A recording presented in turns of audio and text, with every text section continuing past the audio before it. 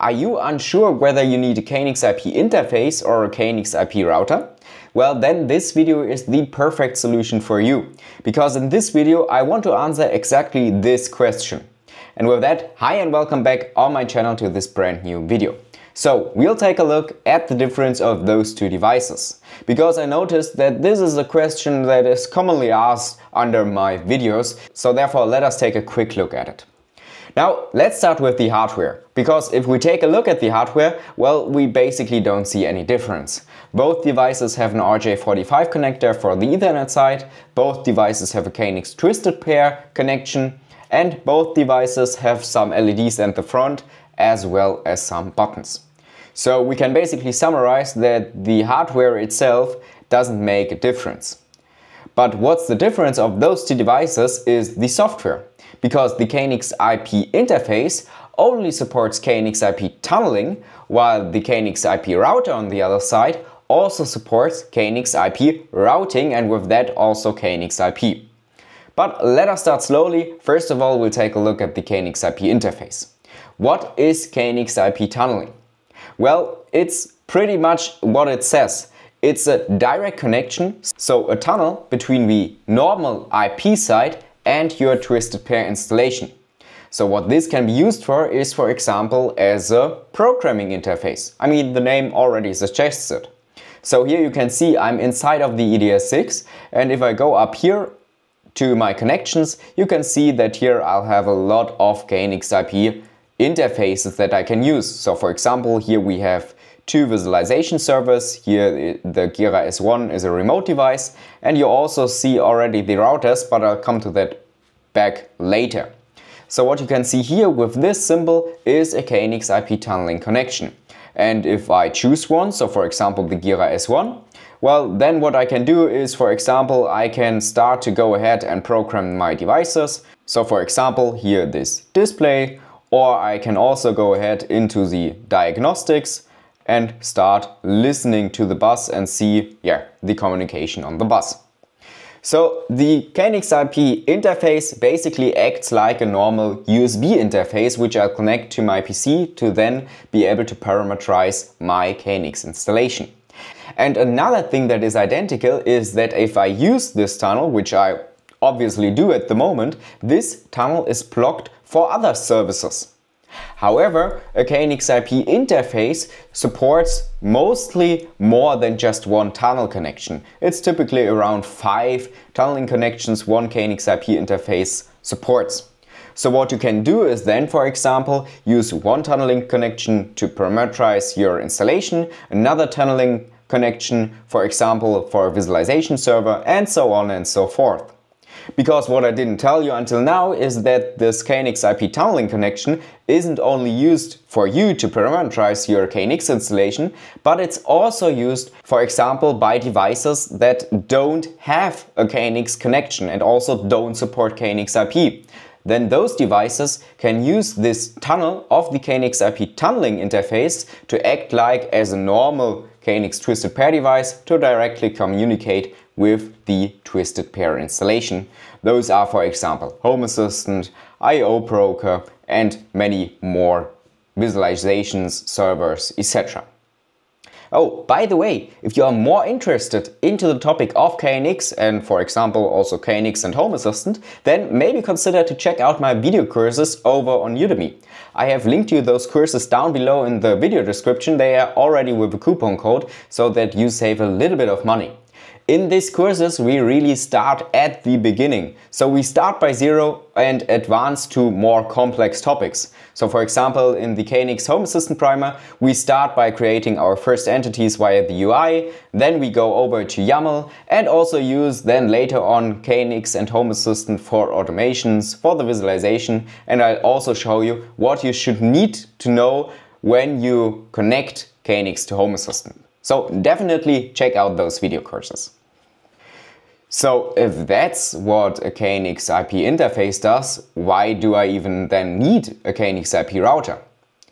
Well, that's where the routing comes into play, because what you can see here in my installation is actually that I have two KNX twisted pair lines that I'll connect via an IP area.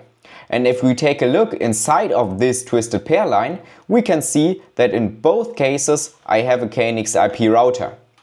So the KNX IP router is supposed to transform KNX twisted pair telegrams to KNX IP telegrams. And that's the big difference, because the tunneling connection basically is a one-to-one connection between two end devices. So for example, the visualization server and then the IP interface.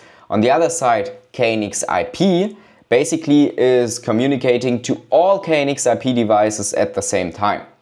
So what does that mean? Well, basically the following.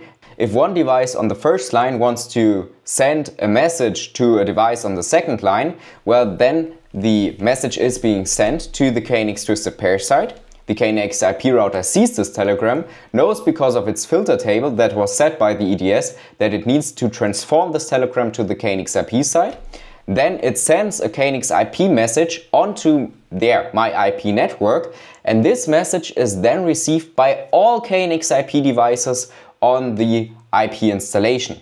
So therefore also by the second KNX IP router, it sees this telegram, transforms it to KNX twisted pair, and then this message is received by the device on the second line.